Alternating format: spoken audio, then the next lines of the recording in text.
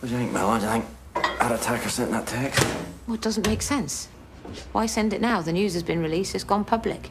Unless the news reports triggered it. If it was an attacker, that makes it much more likely it's someone she knows. Are you really going to drink that disgusting stewed tea? Shut up about what? Does he think that she knows his identity? Or is there more she's not telling us? I've got to go home. I've got to go to bed, and I suggest you do the same. We've got an early start. See, she knows her attacker. What's the motive? Someone angry with her? Jealous about something?